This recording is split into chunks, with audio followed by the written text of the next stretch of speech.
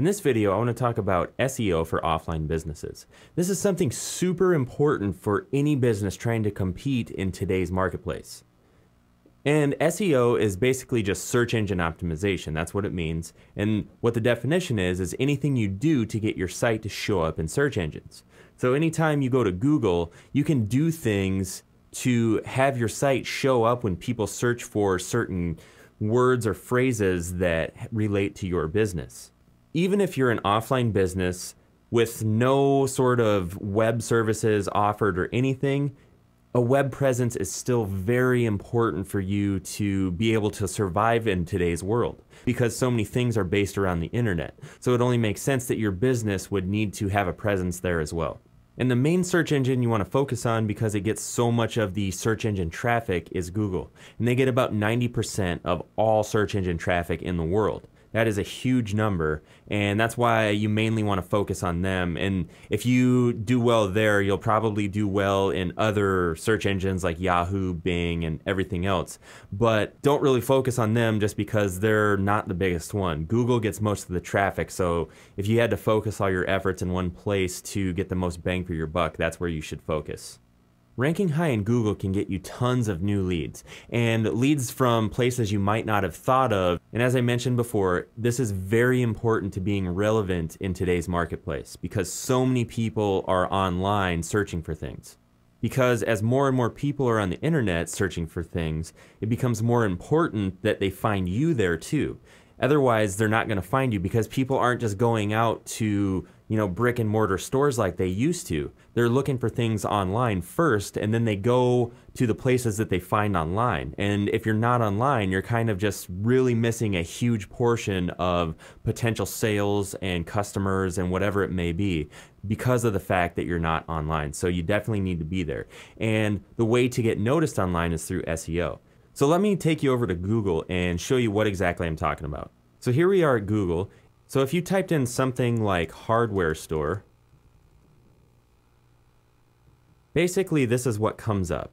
And everything in the yellow on the top and over here on the right-hand side are paid ads. And that's something you can definitely look into if you want to take your SEO and online marketing efforts to the next level. But what we're talking about are all of these results right here. These are all organic search results. So that means they show up there by themselves just by what's on their website. So as you can see, I searched for hardware store and Ace Hardware came up first, True Value came up second, and then all of these Google Places listings right here. And these correspond to this map right over here. This is another very important thing that you want to have in your online arsenal. You want to make sure that your business is listed over here and all the contact info is listed there. So it makes it easy for people to find things they're searching for when they're searching for something that your business offers.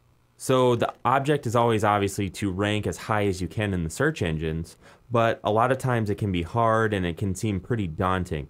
But I'm just going to show you a few simple tips that you can use in order to at least have a fighting chance.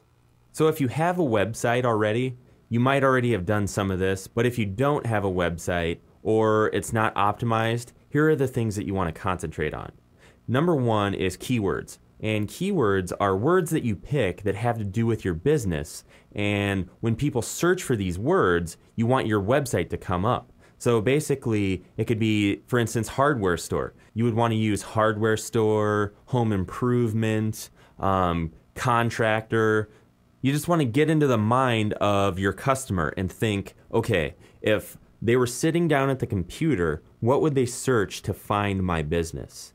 And then a lot of times you can come up with really good keywords that way. So for instance, if you were looking for a plumber, you could maybe use keywords like plumbing leak, leaky pipes, clogged toilet, so just things that have to do with what that business does.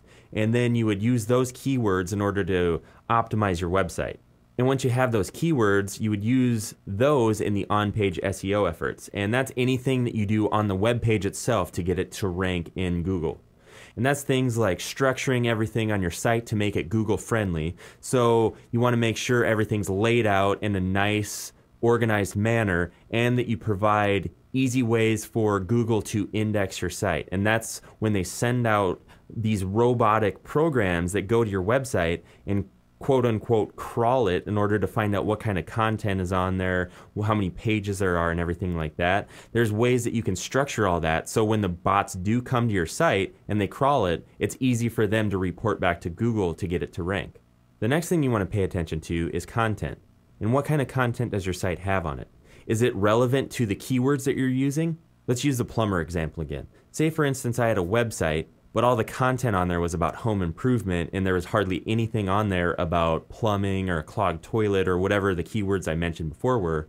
Basically, that wouldn't be relevant to the keywords I was going for, and I would either need to choose new keywords or start structuring the content geared towards those keywords and having to do with clogged toilets, leaky pipes, or plumbing repair, whatever it may be. You just want to use those keywords in the content that you have on your site, so when the bots see the content you have there, they'll be like, oh, well, the keywords that he's trying to rank for and that are in his site match and are relevant to each other, so this is a good site. And finally, does the content you have on your site offer value to people visiting it? If it's just stuff that doesn't make sense and it's just stuff full of keywords, and if you read it out loud it doesn't make any sense, doesn't sound like somebody who spoke English wrote it or whatever, you get penalized for that. So you want to make sure that you have a lot of high quality content on your actual website. And that could be anything from articles about how to do common household repairs if you're a plumber, or it could be an article on how to unclog the kitchen sink. And then when somebody from Google goes to your website and sees all this valuable content that people can actually use to better themselves or better their situation, they'll rank you higher. The next thing in our SEO efforts are relevant backlinks to your website. And basically what a backlink is it's a link from somebody else's website back to your site. And these are very important to ranking well in the search engines because Google thinks, well, if people are linking back to this guy's site so much, he must have really good content on there. And that's the way that you get a lot of backlinks to your site, is you offer great content that people want to link to. I know that sounds like common sense, but it needs to be mentioned. So there's a lot of really covert ways in order to get backlinks to your site. Some are way more covert than you even want to get into, but just make sure you have really good content on there. And another thing you could do is put videos on YouTube and link those back to your website. And then you could also create Facebook, Twitter, LinkedIn, and other social media accounts to link back to your main site from your profile. Another note on YouTube is it's a really good method to get a lot of really good backlinks because it's the #2 search engine used behind Google. So there's a lot of people on YouTube. For instance, again, if you're a plumber, that's a really good way to get a lot of views on your video. Make a video how to install a water heater, and the next time you're installing one of those, just film the whole process. It doesn't have to be a really good video, just show people what to do so they could do it.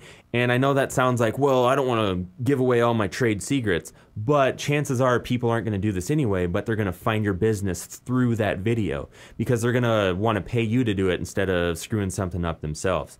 And the last thing I'm going to touch on again is Google Places. And again, this is a really good way to get traffic back to your website because, as I showed you on Google, it puts your business information on the interactive map that shows up in the search results, and it had all of those little spots right in the middle of the search results. So if somebody local is searching for a business similar to yours, they're going to see you come up on the Google Places map and in the Google Places listing, and they're going to click on your results because they know that you're local and they need somebody now. This is a very important part of SEO because it helps potential customers find your place of business, whether it be while they're sitting at home looking on the computer or on their mobile phone or whatever it may be while they're out on the go. Whether you're an online or offline business, SEO is very important to your overall strategy because as more and more people are using the internet to find information about what they need, the more important it becomes for you to rank higher so they can find your business.